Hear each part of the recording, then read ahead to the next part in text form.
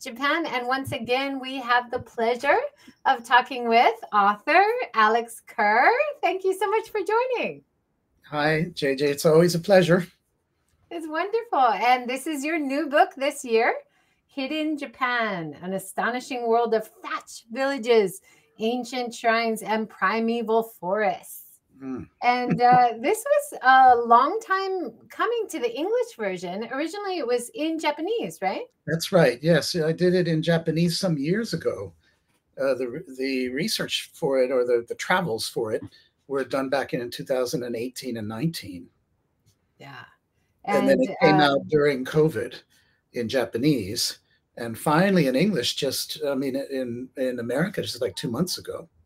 Wow. Yeah, it's amazing to see another wonderful book of yours. And Alex, you always focus on slower, more meaningful, sustainable travel. You talk a little bit about the over-tourism problems that we're having. But one of the things that really struck me is you said in the introduction, you made a prediction in Dogs and Demons that the modern development and loss of culture in Japan would really turn off international visitors. And that didn't really happen, right? No, I was dead wrong on that. So then that's why you wrote this book for the Japanese audience, because they would have a better understanding of what was being lost. Is that right? Yeah, well, the thing about foreign travelers, and I understand this, I mean, they've come to see what's wonderful about Japan, right? And so obviously they'll be looking for that. And that's to their credit, as people that love this country and are interested. And so I get it, but it does mean that they literally, it doesn't impinge on the retina. They won't see it at the same time. And also it's very difficult for people to know what this country was before everything got concreted over and so on. Whereas the Japanese have a much better sense of it. And there are many Japanese who really care about these things and want to know about them. And so the original book was really written for the Japanese who think about these things in that way. They're not amazed, and it's not all new to them. They live here.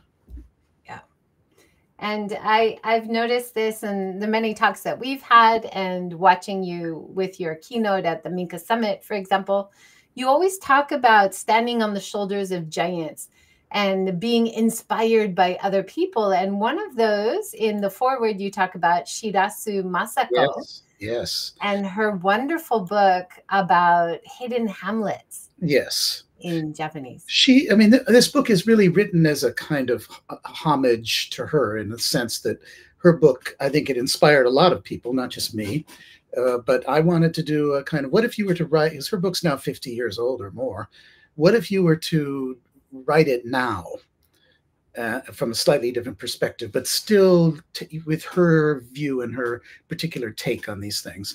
And some of the places I go to in the book actually are in her original hidden hamlets, and others are not, but it's sort of a mix of places. But I was trying to use her point of view, which was summed up we did a talk once that was in a Japanese magazine called What's Real? And that was her. She didn't get carried away with the official dogma of what it's supposed to be. She looked at what it really is. And I loved her for that. And that's what I tried to do. Yeah, fantastic. So the aim of this book, and you talk about this in the foreword, is to really uncover secrets that can help us preserve or appreciate at least the cultural and environmental treasures, which there are still some in Japan. Yeah. And you've highlighted 10 of them in the book. But I'm sure you could have done 100. It must have been really hard to choose these 10, right? It was, and in fact, I'm now working for the Japanese publisher. I'm working on the next book, where we travel to 6 more places. So I'm working on those articles as we speak. So there's still plenty. Japan has such a wealth of wonderful things, and there will be no end of it. And I could go on and do another 10 and another 6. So these things still exist for sure. Yeah, well, we look forward to it. We hope you write many, many more books. We had some comments before we even started, Yeah. so we'll just start with those. Why not? David on Twitter said, "Do you have any anecdotes of how your books have affected people's lives?" He said, "Lost Japan and Dogs and Demons had a huge effect on him." You must have so many. Well, yes. So I get emails all the time, and people come up to me after talks, and these books have been, for some people, have had quite an impact. Lost Japan, I think, for many people is the kind of the doorway into the Magic Kingdom. It's this view of Japan where you're really looking at what's wondrous, and so people come to Japan with that in hand. Dogs and Demons is for a slightly more, I would call, mature audience. And I don't mean by age. I mean, how long have you been in the country? And so what I find is fresh off the boat, and they really hate me for it. And people say, you're racist, and how could you say these things? And, this is so biased, and what about the beauty? And and that they're the fresh ones. And then after a year or two, what I hear is, yeah, I see it, but well, didn't you kind of went overboard? And then after about 5 years, they say, it brought tears to my eyes. This is what's been bothering me, and it's been what I've been thinking about, but I didn't have the answer. I didn't know how to look at it. Thank you. So Dogs and Demons, I think you need to be here for a while. Yeah. But it reminds me, like, the reaction to Dogs and Demons, also the way that you renovated your beautiful Chiori in Ia Valley, to keep the Japanese aesthetic, but to bring it into modern relevance. All of the changes that you're talking about, all of the things which sound critical, are actually because you have such a deep love of Japanese culture and traditions. You love it here. It's not because you're thinking there's anything less than. It's actually a hope that things will get better. Well, right? That's exactly what it's all about. And in fact, Lost Japan and Dogs and Demons go hand in glove. They're just different sides of the same picture. And one of the things that actually Shirasu Masako and I talked about, there's a famous anecdote where she had asked Rosanjin, the famous potter and designer, to design a kimono for her for the cherry blossom season. And it came back and it was covered tip to toe with cherry blossoms. And she beat him up. She said, this is ridiculous. There are cherry blossoms all around me. Do I need a lot more on my kimono? No. And then we laughed about it. And then she said, if you really love something, you have to get angry about it. And that's what it's about. And in a sense, Dogs and Demons is something that an awful lot of people that deal with Japan know about, but they are kind of afraid to think about it because you're supposed to love Japan. I view it as the kind of the alcoholic uncle problem. Within the family, we don't want to deal with it. It's too difficult. So we just ignore it. And, that's a quirk of our dear old uncle. But actually, the poor guy needs intervention and needs help. And so that's what Dogs and Demons really is. Yes, it's from love. And it's exactly as she described. Tough love. Yeah. I was walking through a Buddhist temple with Nathan Mishon, who's been studying Buddhism for 20 years and practicing. And he said that's like the Neo Guardians in the front of the temple gate. They're like tough love. They're supposed to scare you. That's a very interesting idea. Yes. So Lost Japan is the lovely Kannon, in the temple itself. But Dogs and Demons are the Neo. Yeah. I love it. Also, Gentleman in Japan said, I'd love to work with Alex one day. He's working in a ryokan in Amami, Osaka. And it looks like a beautiful rural area. I know that ryokan. Amami is the name of the ryokan, right? I think so. I've met the Okami-san, and sometimes I see her postings on Facebook, and it looks lovely. Yeah. So he would love to take you on walks. You must get invitations all the time, all over the country, Alex. But I think you talked about before in previous episodes about it all depends on funding, right? Whether you can actually invest time and effort, and it takes money to do the renovations and development, things like that, right? Well, traveling somewhere doesn't take that much money, and I do plenty of that. The renovation and the actual work on trying to work on a particular neighborhood or something, that involves the city or the local government of some type getting really involved and being able to fund it. Because here's the big difference. We did machiya townhouses in Kyoto. And because, zillions of people come to Kyoto every year, you could build anything, right? You could build a bunk bed somewhere and they'll come. So it doesn't matter. You can pull it off. And we did. We got no help from any government. We got investors. We borrowed. We did it with our own money. Fine. In the countryside, it doesn't work that way. It needs the initial investment of the government agencies. And once they get it up and going, then it takes on its own life and the locals can manage it, and it starts to bring in people and money and interest from outside, and it can all happen. But it really depends on that for a lot of these towns. Yeah, you've also talked about like what you were able to set up in the Iya Valley, that talking about zero yen tourism. Zero yen tourism. The tour bus versus the slower, longer stay in a renovated cottage. You just catch us up on that, because that's a key part of this book as well. It all began with something called $0 tourism, which Southeast Asian countries and Australia were facing.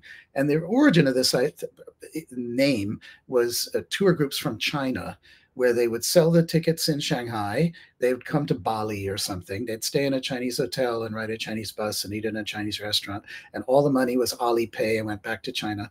And none of it came into Bali. And so they started calling it $0 tourism.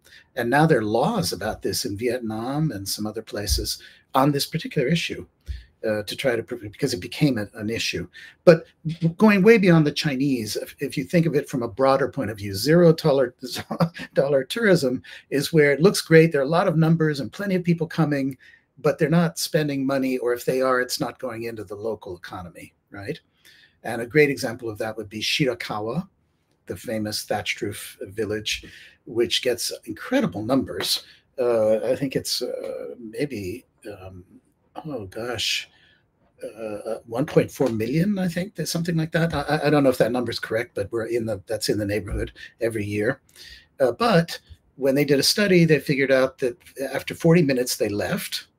They may or may not have bought 100 yen drink from the vending machine, but they use the toilet, they use the parking lot, they leave trash. It causes actually expense for the village, and so that's $0, or we can now call it 0 yen tourism. And unfortunately, that's the kind of thing the government agencies love, right? Because they can look at those statistics and, wow, we got 1 million people, fabulous. But when you look at the content of it, it isn't necessarily beneficial. And of course, the answer is slow tourism and getting people to spend the night, walk through the town. I mean, one of the key things I talk a lot about is access. In Japan, access must always be right next to the temple. You've got to have a huge parking lot and a Michino Eki where they sell goods and so on. And no, in Europe, they're doing the opposite. Hundreds of downtowns have now closed to cars. You make people walk, which runs against. That's such a good example. In the book, you gave an example of going to Stonehenge. Yes. Oh, yeah. Yeah. They make people in Stonehenge. They put the visitor center 2 kilometers away. And so when you get there, it's quiet. You feel the mystery. They haven't destroyed the ambiance. And of course, you're walking through fields, so that's not a money issue so much. But in towns, when you have saved the old sando, you know how temples and shrines have a sando walkway. If you get people to walk down that sando, they're going to stop in at a coffee shop. They'll buy something. They'll eat something. They spend some money and they spend some time. Because another key aspect of all this, it's not just the money that comes in. I would call it the community of love and interest for the place. And that is built on if people have spent a bit of time there. Absolutely. Melanie has just said, bravo, Alex, and you too, JJ. Great to have you here, Melanie. Any thoughts on Osaka Expo? Oh, my goodness. Well, expos in general are not my thing. And they're not a bad thing. It's fine. Do it or not do it. I have kind of not so much interest in that. I think they probably will do it, because it's been budgeted and it's in the works. And in Japan, and almost anywhere, I think it's very difficult to stop something like this unless there's some really desperate reason. So I suppose it'll happen, and there may be some interesting things that happen there, but I have to say it's not a top item on my agenda. Yeah. It's sometimes a great place to walk around if you're in the travel industry and see places you haven't really thought about and see how they're really trying to develop it in a more sustainable way. With like you did in Ia Valley, it's not only about the guest houses, it's once you make the guest house, you bring more people in who are going to cater to those visitors who are going to want to eat there. You need staff for the places. It's developing community. And the last time I went to a tourism expo, I was actually impressed to find some of those, that it wasn't just the top sites, that it was smaller communities talking about using tourism as a way to rebuild. Well, that's happening in Japan. Japan and local areas I have realized that it's desperately needed, actually. It's the last hope, I think, for small towns. Yeah. Agriculture and forestry and fishery are not coming back. They should. There are ways. If the government was far-sighted, they could, but they're not. It's not going to happen. And so the hope is tourism, and there are these success stories. And so that's one reason why I get asked to work with these towns, because they can now see it happening in other places. Yeah, you mentioned a couple of the places in the book. You mentioned it's appealing to people as an eye turn, like an appealing place to go from the cities out to these rural areas to set up new businesses, young entrepreneurs. I saw this a lot in Onomichi.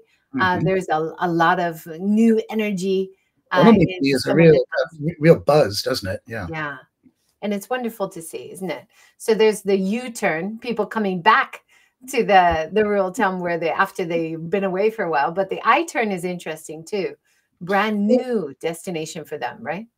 Yes, and that was happening already. But here's where COVID actually played an advantageous role, in that it got people out of their offices and people learned how to work virtually. And Japanese companies initially fought that, but they eventually gave into it to some degree. And as in America and in other places, once people have left those offices, they don't necessarily want to go back. And so what they find is that those who are lucky enough to have a company that will still allow it, and there are some, can go to the countryside. And we've seen the most amazing kind of boom here in Kameoka, where I live. We're only about 20-some kilometers west of Kyoto. And until pretty recently, this was considered the end of the earth, right? Although actually, I calculated it, it's closer from Kyoto Station to Kameoka than it is from Shinjuku to Shibuya. I mean, from Tokyo Eki to Shibuya, right? So, I mean, it's really just like a part of Kyoto. But because of the mountain, Kyoto people thought it was just out of bounds. Now they've cottoned on, and there are fields and old houses, and there's room to do things. And young people are moving here. Yeah, interesting. We had a comment from Yunohara. Hi, Joy and Alex. Lee from Eugene here, wondering if it was difficult for Alex to get Chiori started as a guest house at the very beginning, hiring staff, providing meals, that kind of thing. Was it a lot of hurdles? Okay, well, hi, Lee, and I've been dying to get to Eugene, actually, and see you. So that's, you're reminding me of something I really want to do. And good luck to your project. The thing about Chiori is it happens so slowly. And there are actually several phases in this. We're talking this year, in fact, is exactly 50 years since I bought that house.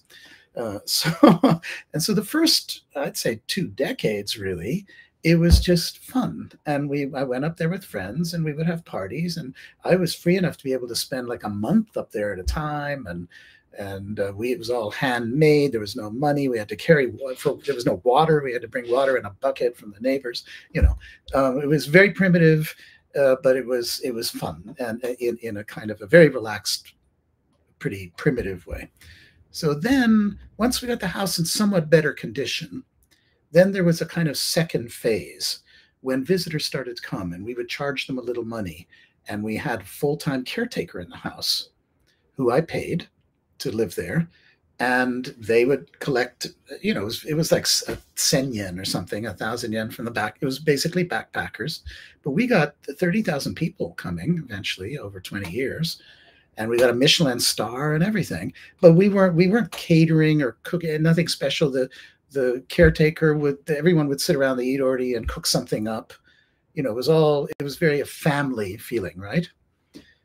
Then came the big redo of Chiori when we finally made it comfortable, which is put in proper toilet and bath and air conditioning and a nice kitchen and etc., and really raised it up to the level of a proper inn, really, although it's not an inn, it's a single house, but where we could start. And that's when we also did the other 8 houses right around that time up in, so we now have 9 in Iya. Once you have more than one, then you have the infrastructure. It makes sense to hire several people. You can start to pay salaries. You can also, both Chiori and the other houses got officially registered with the government. We got the licenses that we needed. All that happened in the early, after 2012, which is when Chiori got sort of the ultimate restoration. And at that point, we had enough experience also because we had done this in Kyoto and in other places first before Iya. And so we kind of knew what to do. So I'm not sure that this is very helpful for someone that's just starting now, because we just took our time on this. But overall, you've done over 40 projects around Japan. Yeah. Oh, yeah. Book, right? Yeah. That's amazing. Yeah, and each one was very, they're all very different. And the local involvement is always very different, and the issues are very different. One thing I would say is that generally,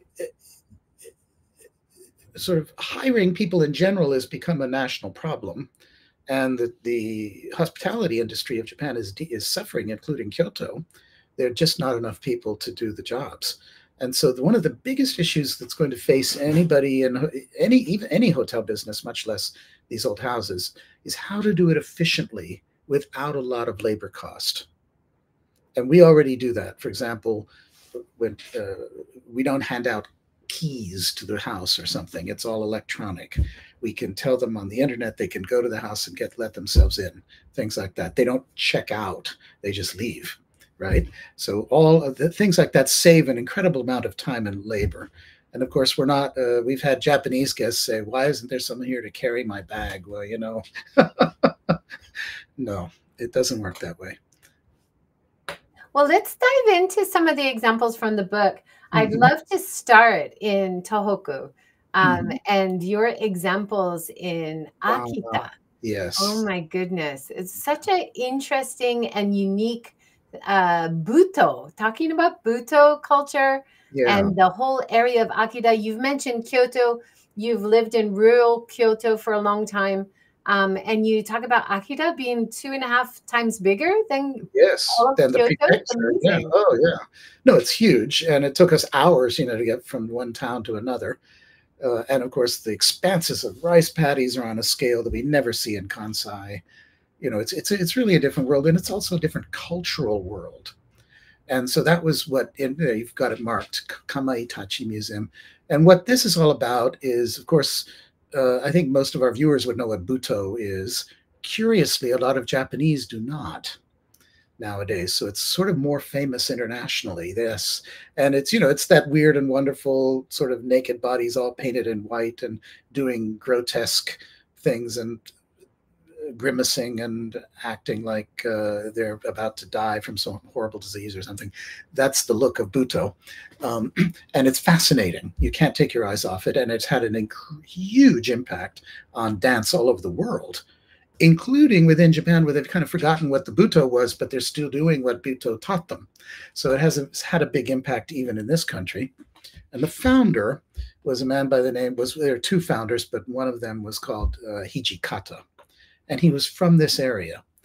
And he went up there with a famous photographer. And the 2 of them produced these iconic, there he is, Hosoi Eiko.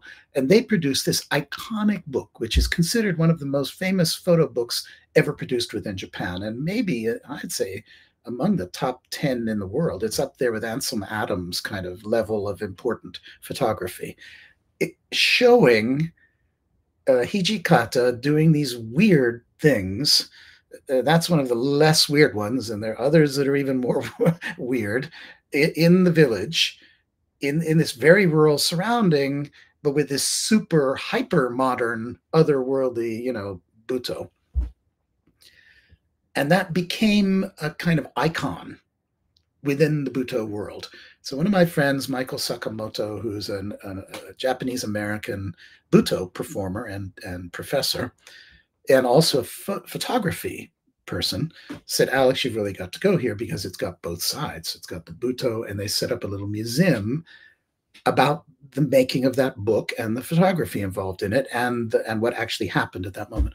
So I went to this town called Tashiro. There's a village called Tashiro where it all happened. And it's a wonderful village there's still old thatched houses. There's a lovely inn where we stayed. And the places where Hijikata did some of his weird and wonderful Buto poses, you can still find them, and sort of irresistible. You want to do it yourself. And Michael actually did. And I found myself there's a scene where Hijikata's kind of got his arms drooping and is looking down like that. And I tried it out. But there are a couple thought-provoking things here. One of which has to do, I think, with the Jomon era. And the thing about Jomon is when we now think of Japan, it's Kyoto, Nara, tea ceremony, and all that sort of thing. And everything is so elegant and proper and refined and polished and whatnot. But Jomon, which was, which went for, 50,000 years or something, can't remember the exact number, but tens of thousands of years, long before the modern Japan that we're now familiar with, is truly fascinatingly bizarre. I've got another town there. Very truly extreme objects with flanges coming off of them, and the images of gods they'll have breasts and beards. It's all quite strange, but it's Buto. It looks like Buto. You can see that the deep, deep inspiration comes out of this. And Jomon, I think, is still with us. And especially in the north, because that's where it was centered. Another thing that is a little bit surprising, once I started thinking about it, I realized, the real center of Japan in those prehistoric days was not down here in Kansai or Kyushu or anything like that. It was in the north. And the most important Jomon sites go from Nagano up to Hokkaido. Of course, we find them all over Japan. But the big centers were up there. I think maybe the temperature was different in those days. For some reason, that was where Japan's really ancient culture actually was based. And I think that Hijikata, who came from that town, felt that. He was receiving something from long underground, almost something Lovecraftian, boiling up from underneath, that's ancient Jomon. And so that was part of what I was seeking there. I love that connection between Jomon, and you also talk about the Ainu culture, the ancient cultures having that kind of outrageous, fun, kind of scary elements, like really different from what most people think of when they come to Japan and think of art or traditions. And everything ever so proper, and people sitting with their hands clasped and smiling and bowing and etc. And that is so not Jomon. Yeah. And of course, Hijikata was trying to blast through that. That was the idea of Buto. We're going to get away, and we're going to get away from being pretty, right? And so, if you look at books of the facial expressions of these Buto people, it's just fabulous because they were saying, look, this is the modern age. There was the atom bomb. They had that in their minds too. It's not, there's suffering, there's horror, there's this stuff going on, and are we going to ignore it? And so that was another aspect. And I was watching a really great short video made by the San Francisco Museum of Contemporary Art about Hosoi Eiko-san, and him talking about how the villagers would all be a bit scared of him doing his performance Yes, art. And sure. then they started laughing and playing along, and that connection to village life and community as well. As Yes. he talked about his roots in Tohoku and the Mhm. connection to the earth Mhm. and nature and the rice paddies and things. Mhm. So those deep connections as well, really interesting.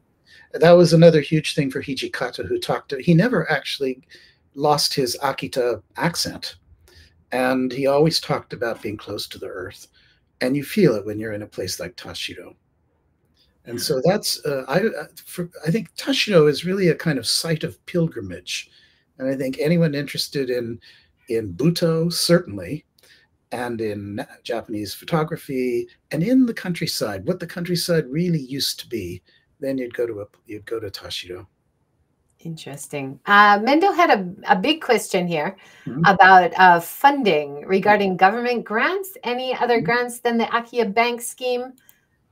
Well, the Akia Bank scheme doesn't amount to much from a grant point of view at all, really. It's just a system to help people, somebody seeking an Akia find an Akia. There's not much money there, sadly.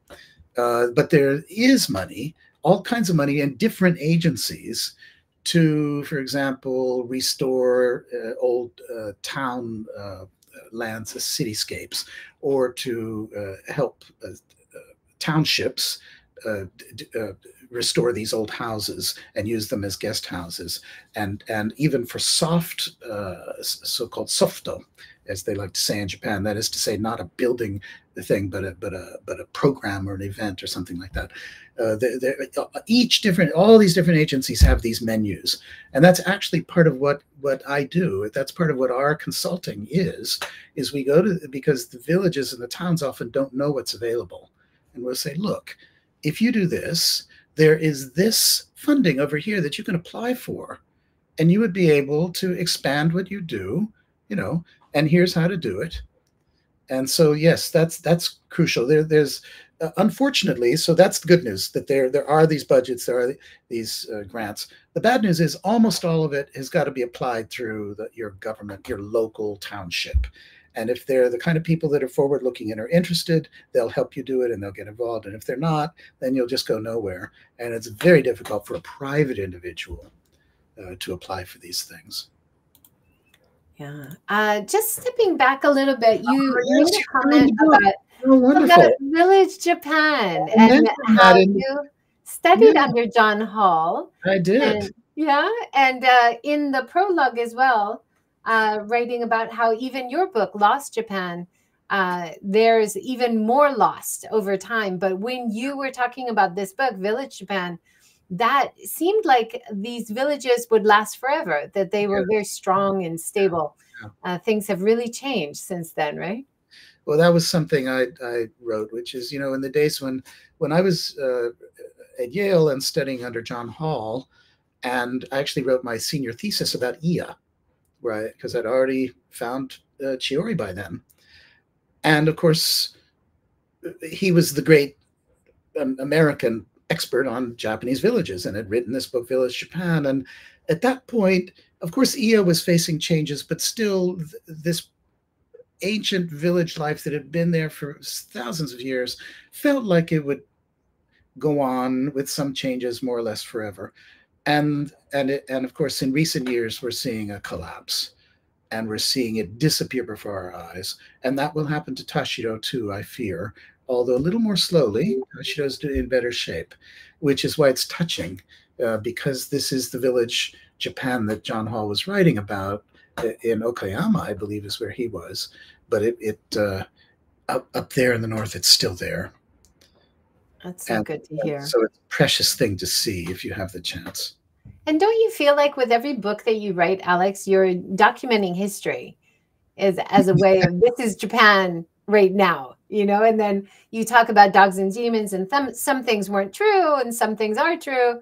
Hmm. It's a really interesting landmark and a little point of history, isn't it? Well, we're back to this thing about what's real. And in fact, one of the issues in writing this new book is the point of this book is let's rediscover these wonderful, somewhat hidden things that people don't really know about, but they're there and they're precious. But at the same time, it's not like I suddenly decided to forget about the fact that the rivers are destroyed and the mountains are concreted and so on. That's real too. And so dogs and demons must also exist in this book in order for it to be real. And so it's there. And I do talk about issues such as forestry. One of the things I'm very proud about, by the way, I'm going to personally say that one thing that I'm proud about in this new book is I think I might be the first foreign writer who's ever looked at Japan's trees. People don't talk about trees. It's really ignored in the literature. And they go to the famous temple and they ignore the huge, fabulous ancient tree that's right next to it or whatever. They're looking at moss gardens. And especially people don't look at the mountainsides and the forests and what were the trees of Japan and what happened to those trees. That's talked about a lot in this book. And so one thing that's a kind of major sub-story of the book is trees. And I'm very happy that I was able to do that. And in fact, in the new book that I've just done, one of the places we go to is Aomori. And that's entirely what we do in Aomori is we find trees. And that was when you talked at the Setouchi 7 summit, which I went to here in Hiroshima, you talked about even city trees being cut down. Oh, well, city trees is a truly tragic tale in modern Japan. And there's actually, this is something, again, that people mostly haven't commented on, but quietly, but very thoroughly, Japan has embarked in literally and it's happened pretty fast in the last 2 or 3 years, or maybe 5 years, but I'd give it 2 or 3 is when it really sped up, on a massive tree extirpation campaign. And trees are disappearing. Big trees and old trees are disappearing with incredible speed from city streets, from university campuses, from gardens and city parks. It's astonishing because trees are dirty and dangerous, and that has become really an accepted dogma. And I see it everywhere, and it's really tragic. And so this is something I talk about to get the word out there, because again, a lot of people literally don't see it. Partly because once the tree's gone, how do you see that it's gone, right? Unless you knew there had been a tree there. It's one of my favorite things about traveling is seeing old growth trees. And especially if you see the twisted straw and the white paper on it, because then you know they realize and they're preserving it and it's special. Those it's exist in many in Shikoku, right? Those exist, but I can tell you, in public spaces, any old or tall tree will be cut down. And it runs so against the trend of other advanced countries. I mean, New York has planted literally millions of trees. You look at a photo of Fifth Avenue, you'll be astonished. It's enormous, beautiful green trees the whole way, right? Singapore, oh my God, the freeway from the airport into town has actually appeared in World Garden books as a garden, you know. So it doesn't have to happen, and it's not some kind of sign of progress or something. Anyway, here I'm getting into my dogs and demons mode. Yeah. But in any case, I do want to look at trees and talk about trees. What's important, and especially in our urban areas where we have so much concrete, like Jingu-gayen in well, that's a classic case, right? 100-year-old trees are going to be cut down in one swath. So yeah. But it's not only these issues of city trees and trees cutting down or not. It's what are we looking at? What are the trees? Let's think about it. What are the trees that really were part of this tradition and that were valued? And what did they stand for? And where are the great ones? That's something else I'm interested in. Well, I love that. In the book, there's so many different examples of just going somewhere that's not famous, appreciating the small details. You do that so well in your videos on your YouTube channel, in your books, even talking about Basho and him looking quietly at a mountain and writing poetry, that he didn't write about famous places that everybody went to, right? No. Well, he did a few, but even if he did, he had such a different take on it, right? So, for example, when he, as I mentioned in the book, when he went to Nikko, he managed to write a poem about it without describing the shrine in any way. You know? It was more about, but it captures the essence yes, brilliantly. Yeah. absolutely. The thing that you have on the back of the book is a quote from Issey Miyake. Alex Mm. Kerr is on a lifetime quest for beauty. And I love your example in the book about Issey Miyake's dress, and Yes. ironed it out, and how the geography of Japan and how big it is. Mm. Can you give us Yeah, that well, because the example? Japanese love to talk about how Nihon was semai, right? Japan is a small, narrow little country. And they think of Japan as small, partly because they've got America on the brain. They're looking at that. Uh, but, uh, but in fact, because Japan is so mountainous, and also the seaside is broken into thousands of little promontories and crevices and things, from a topographical point of view, if you were to flatten out all those mountains and hills, it would probably be as big as Australia. And so, no, I really feel that. And that's one reason why Japan has so much variety, and you can travel to so many very different kind of places because of that topography. And of course, the way Issei comes into it is that the Issei pleats please, right? The pleated dresses, you know, and I mentioned in the book that a friend of mine sent hers to the cleaner, and they didn't know what it was, and they ironed it. And so, you know, it doubled in size once they flattened it all out. And that would happen to Japan if you did the same thing. And you talk about examples of that a few times, like the rice paddies, having beautiful terraced rice paddies up on the hill, and the old ones have these tiny little lanes, kind of like the rivets of the Issey Miyake dress. So Yeah. it follows you through the book a little bit. I love those examples. Well, and also another thing about sort of one of the key things I think that I think I'm always trying to talk about, but especially in this book, is let's try to know what we're looking at. So people look at rice paddies, oh, lovely rice paddies. But actually, there are two kinds of rice paddies there. Thank you. You've just shown the oldest kind, which is like a topography map, right? Where it just goes along with the altitude of the hill or the mountain. And then this newer type, which is part of a big government national campaign to flatten them all out and to create these kind of larger, straighter rice paddies, which is where mostly it's going. And so those smallish ones that kind of curve along with the topography are rarer now. And they're both beautiful. And so I enjoy looking at both types, but it's interesting to just know what you're looking at. And so that's something that I also kind of talked about. Yeah, we noticed the rice planting, rice harvesting is becoming a time in connection with holidays to get your family to come and help you because of the labor shortage. So Yes. a lot of rice planting is now done at Golden Week, right? To get the family from the cities to come and help. It shows that we're having a big decline in farmers in Japan. Oh, well, yes. And another issue which is really happening to Japan is the rewilding of Japan. If you travel anywhere in the countryside, you'll see a good percentage of the rice paddies are literally thrown away. They don't plant them anymore. There's just grasses growing there. And other fields, we're getting wild feral animals, wild boar and deer and all that kind of thing. And it's because there's just no more people.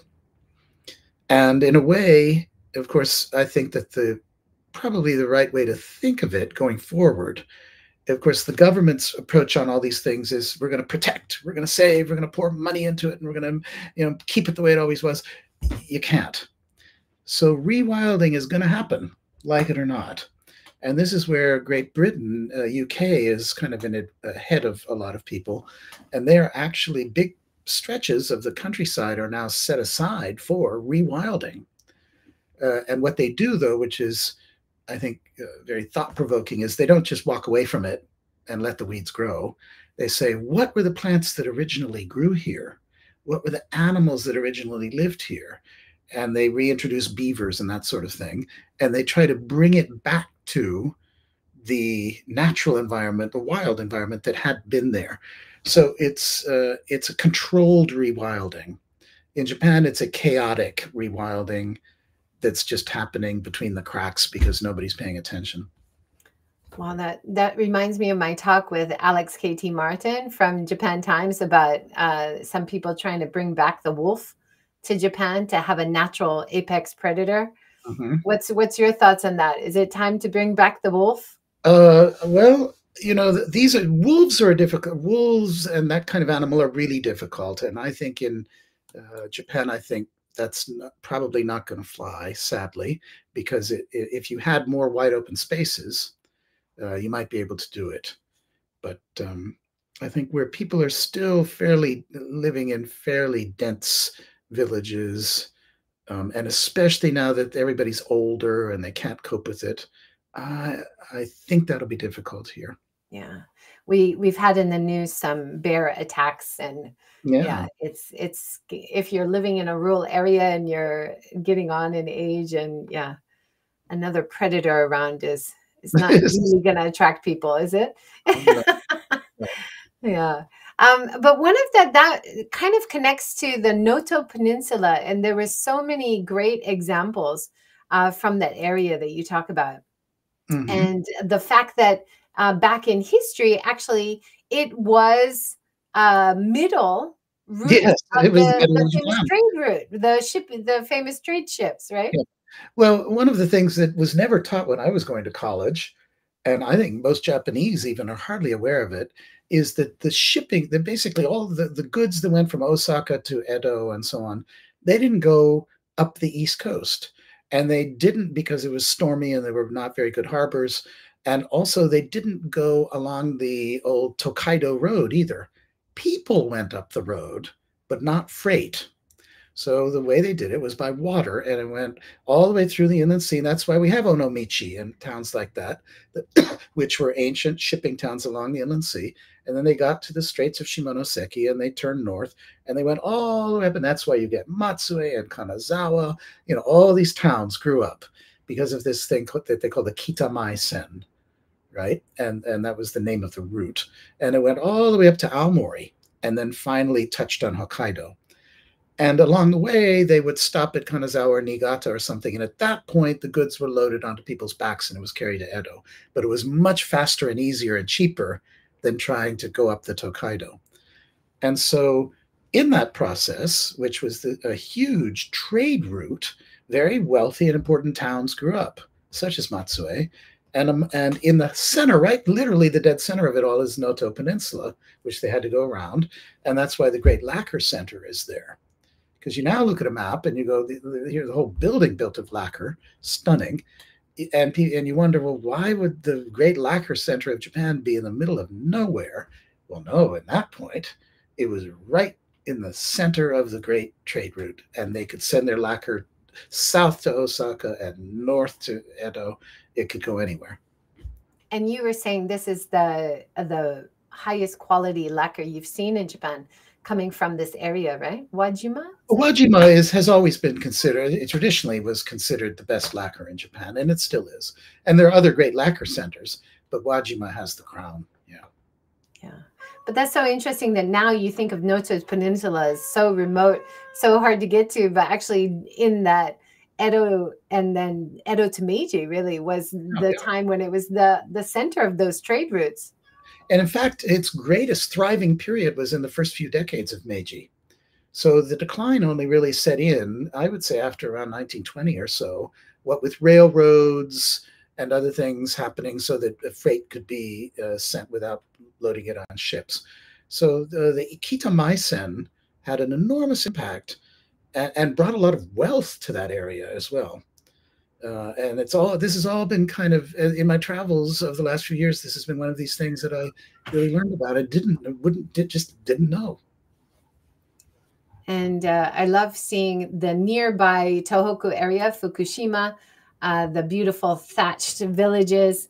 There are some thatched villages you mentioned earlier, which are having over tourism problems. But this is less, and it's so beautiful. And you said they are doing a different style of renovations on the thatch, but piecework, not entire. Oh, well, that's true of all of Tohoku. Is that right? Yeah, for example, and in fact, I first saw that in Tashiro, in the Buto village, where they do a number of roofs every year, but they don't do the whole roof. They just patch up the part that's a little bit decayed, and they add to it slowly. And I've seen that even in oh gosh, the great pottery village north of Tokyo, Pottery Town, escaping me. Anyway, those houses too, the thatched houses, they do sort of bit by bit, like they say, the human body, all the cells in our body change every 7 years. Something like that happens with thatch in Tohoku. And of course, your first house, the Chiori house, had a beautiful thatch roof. So you've changed it yourself. You've lived with thatch. It's really appealing for international visitors and Japanese, I would say. Yes, people in Japan tend to think of thatch as some kind of terrible burden, and it's expensive, and it'll all rot away, and you'll have to do it again and all that. But from a tourism point of view, it has huge appeal. Plus, it's the ultimate eco material. And another thing that has happened that people are not aware of in this country is there's been a huge resurgence in Europe.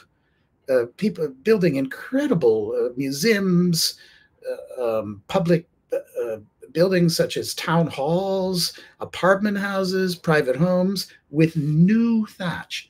Not that they haven't restored something old, and they're doing incredibly adventurous contemporary ideas. And now there's some thatchers in Japan that have caught on to it. And so it's starting to get into this country, the idea that thatch is a contemporary material as well. Which is really exciting. I remember you saying one of the big issues for areas that want to redo thatch houses is they first have to grow the right pampas grass or right kind of straw.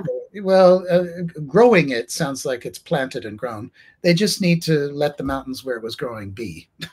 So the hard part is not the growing so much as the cutting, because you really can't cut the thatch until it gets rather cold and wintry, because you need this long, stable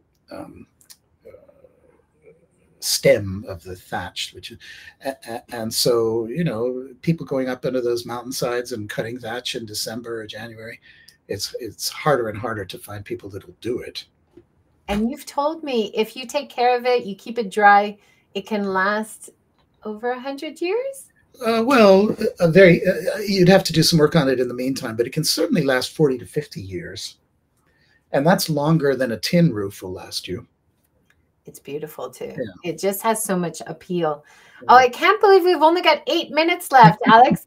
We're having such a great conversation. We've barely dived in. I noticed someone in the Melanie in the comments has said Mashko. Yes, in Mashko, there's one of the great potters there has an enormous, beautiful thatched house, and they do it in that piecemeal way. And that's one of the first places I saw that happening. Now, let's talk about Totori, because you just got back from a trip in Totori. Yeah, yesterday.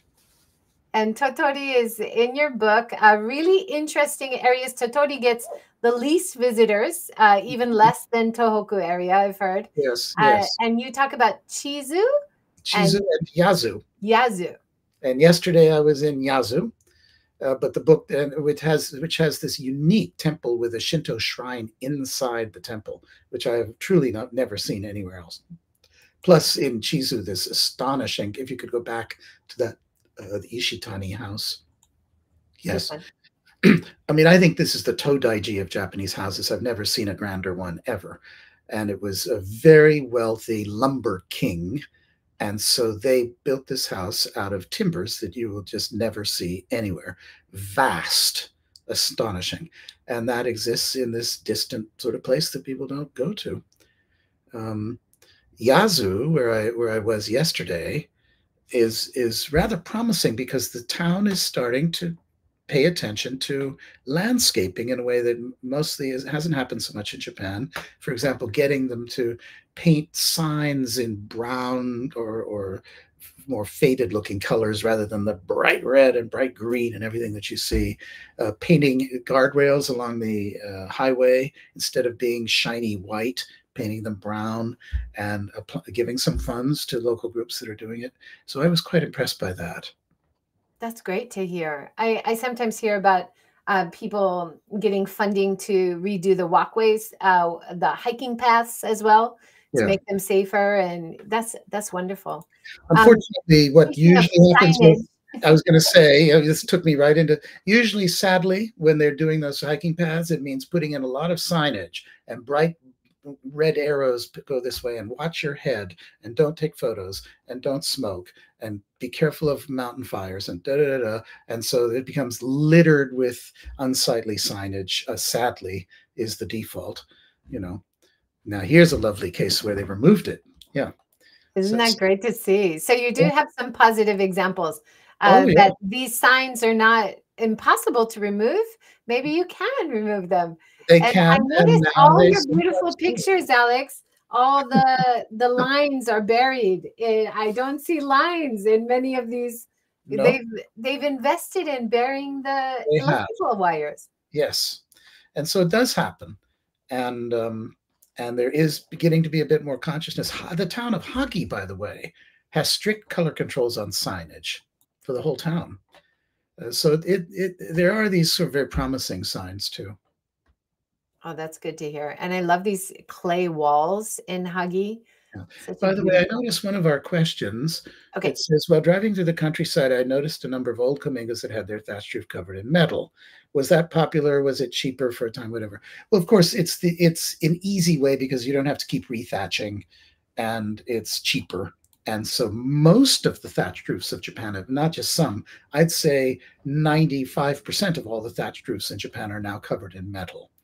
And that has a very beneficial impact because they didn't destroy them.